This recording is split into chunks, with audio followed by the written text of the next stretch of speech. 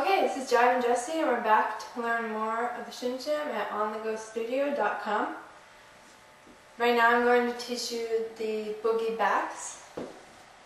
So we've done the Shim Sham 2 times through, the second time taking out all the break steps and replacing them with holds. So the last thing we did was the half breaks, hold, another half break,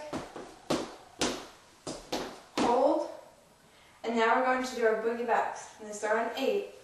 And first we're going to kick our right leg out as we clap and then do step, step. So it's going to be clap, step, step, clap, step, step. Yeah? So it's going to be 8 and 1, 2 and 3, 4 and 5, 6 and 7.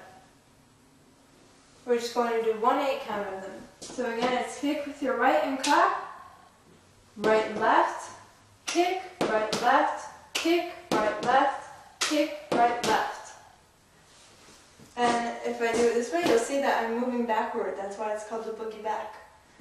8 and 1, 2 and 3, 4 and 5, 6 and 7.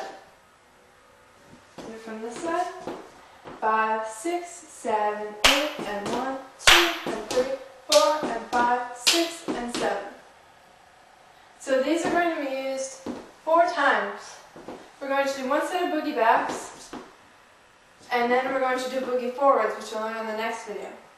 Then we'll do another set of boogie backs, and do more boogie forwards.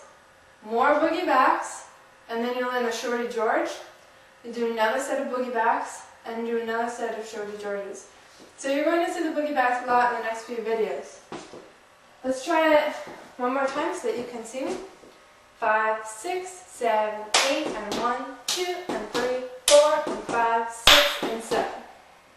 Great job. Can't wait to see you in the next video, which is the boogie forward.